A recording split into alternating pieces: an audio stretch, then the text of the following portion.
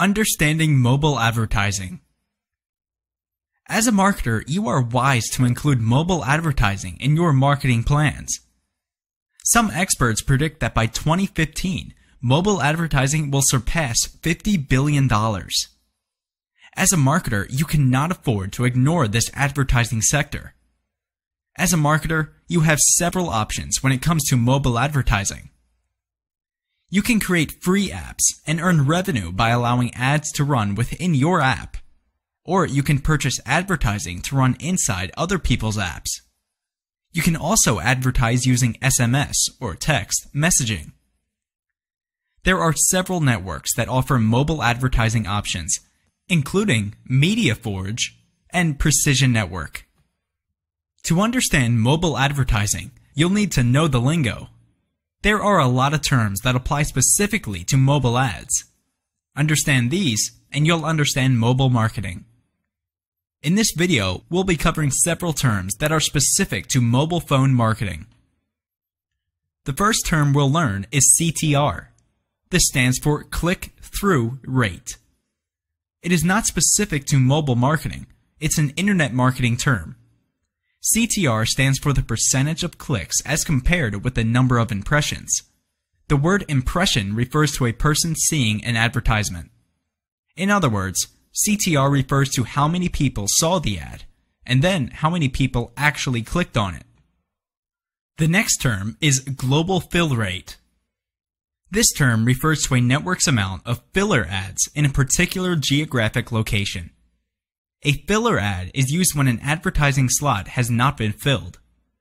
Most filler ads consist of promotions for the advertising network. This can be very useful information if you know what geographical locations most of your audience or customers are coming from. You should seek out mobile ad networks with the highest fill rate for that location. If you own an app and are running ads within the app, you will care about eCPM. eCPM stands for effective cost per mile. It measures the amount of revenue generated per 1,000 ad impressions.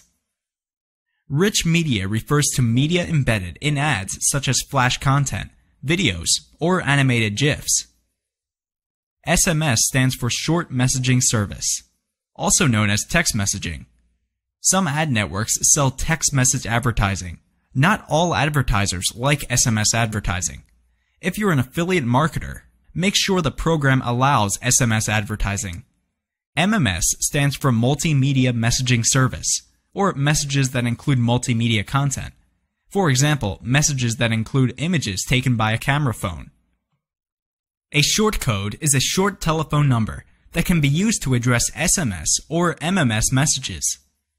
For example, a short code can be displayed in an advertisement such as a TV, print, or online ad.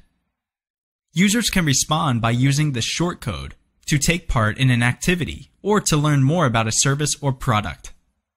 You may have heard short codes mentioned in television or radio ads. For example, an advertisement may say, "Send a text message to the number 12345 to find out more about this special offer." In response, marketers can send an SMS message containing promotion details or a coupon code. According to current research, 43% of US mobile phone users send SMS or text messages. The number of SMS users is even higher in European markets. This number is likely to grow, along with the number of mobile phone users.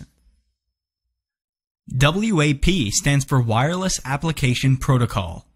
It refers to the technology used to build mobile web pages. For example, a mobile landing page will use WAP to display your mobile landing page.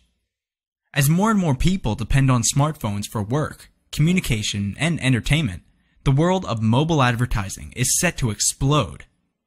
Experts predict phenomenal growth in the mobile advertising market as more ad networks become available. Smart marketers should have mobile marketing plans in place now. There are several options for mobile marketing, including in-app advertising, mobile affiliate marketing, and SMS advertising. Check back with us weekly for new video lessons, or click the subscribe button below, and we'll let you know when new lessons are available.